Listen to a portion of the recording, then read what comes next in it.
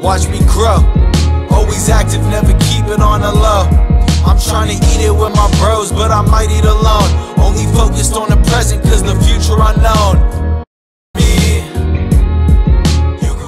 What's going on, everybody? You're tuned in to another episode of the Peaceful Leaders Podcast with your host, Leezythegifted. I'm documenting my journey as an entrepreneurial musician. I want to share my tips and tricks along the way and just basically share with you my life. This is kind of for me to document just ideas that I have. It's sort of like a video/audio journal.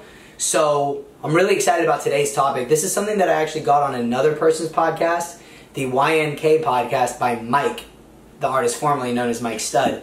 His podcast is dope. Honestly, I kind of model my podcast a lot after him. So what I want to share with you is actually a humongous shift mentally that I just had that has completely changed the way I look at myself and life in general, and I really, really want to share with you. But before I do, make sure if you're watching this on YouTube, like this video, subscribe. If you're listening to this on audio, make sure to leave a rating and review. And I'm really excited for today's topic. So, basically, I'm just going to jump right into it. Basically, I stopped goal setting. Now, what does that mean? That's like a big shift. For those of you who know me somewhat well, you know that I'm pretty big on goals. I've always been big on goals. I used to love setting goals because it would give me something to look forward to and it would give me something to work for. Here's what happens though, and I think that Mike got this from a book, and I want to say it was The Monk Who Sold His Ferrari. I have not read the book yet, but I plan on it. I'm a pretty avid reader. I read every day. And basically the idea is, and I'll just share it from my own experience, when I would set goals, basically I'd set this goal, right? I want to make $10,000 a month. Let's just use that as an example. Every day I'm not at that goal, I'm unhappy.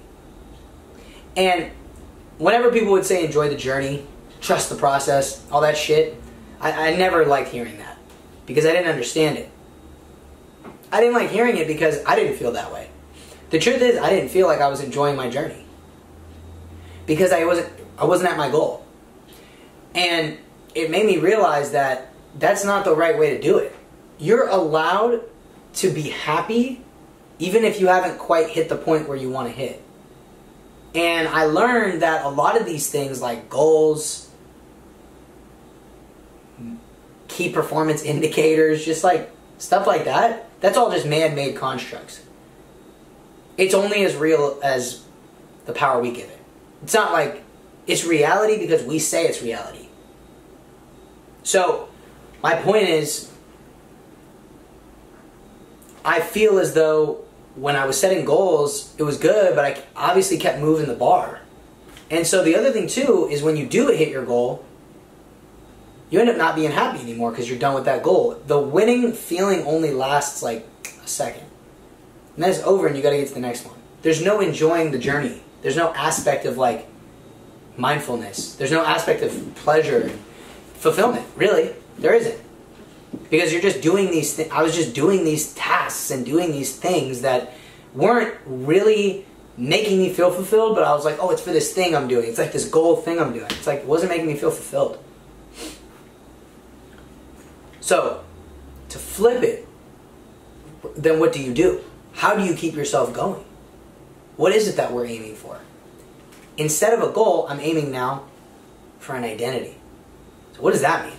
Rather than chasing a goal, develop your identity. So this is what I'm doing, right? Like, so to get to 10K a month, whatever it is that I'm doing, whatever vehicle I'm in, whether it's owning a business, whether it's sales, whether it's performing live, whether it's selling merchandise, whatever it might be that I'm doing, I'm like, okay, well, what would the optimal person do in this situation?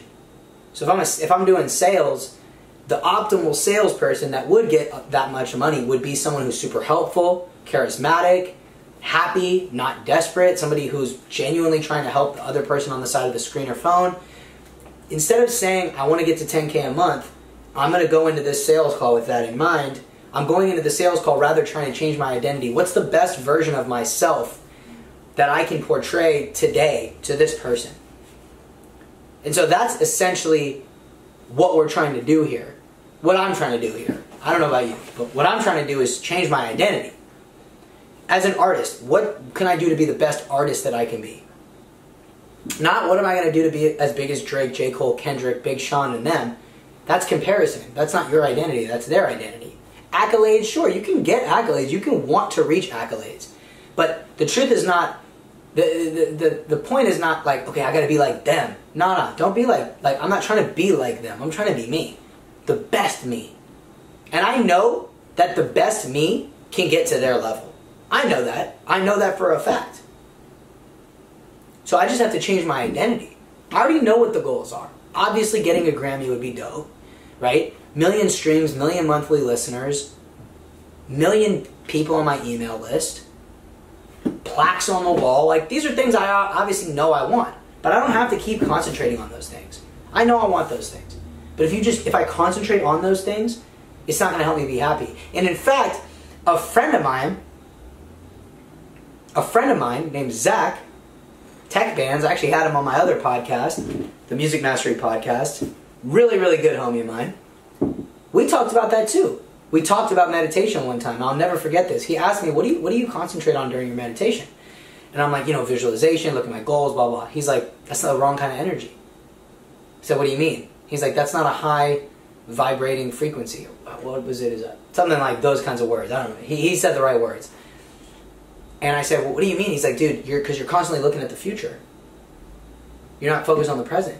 He's like, focus on gratitude. When you're meditating, focus on the things you're happy on. That you're grateful for. And that was kind of like a foreshadowing to the lesson I'm really going through now, which is identity. What can I do to be the best husband? And not just in general, but when I get into a specific situation. What can I do to be the best husband right now? What can I do in this moment to be the best musician, music business owner, right? All these things. These are things that have actually helped me get further along. I've only really had this lesson in my mind for like a week maybe, like maybe 2 weeks. So it's just brand new for me to really be living. It's not a brand new thing that I've learned, but it's kind of a brand new identity that I've chosen to take on. And so when you're living your life, something I could recommend to you is try it. Try it, just like kind of let the goals go. Just say, I know I want to get to this certain point. Like for me, I know I want to get to $10 million a year. I know I want to make that much. I know. I know I want to get to $100 million a year. I know I do. It's not like I have to think about it all the time. I don't. I just need to form the identity that it's going to take to get me there. The other thing that ends up happening for me is I'm more excited about events that will happen rather than just like a number. So like when I get to a certain amount of money, I know I'm going to be able to go on these certain types of vacations. So I think about those vacations. Like there's this one vacation I have in my mind that I actually have, really 2 vacations that I have in mind. And I think about those. There is a certain car that I want, but I'm not that focused on the car. I'm really more focused on the vacations. I'm more focused on my day-to-day. What's my day-to-day look like in my dream life? And then I kind of reverse engineer and go, well, how do you feel? How do I feel in my dream day-to-day life?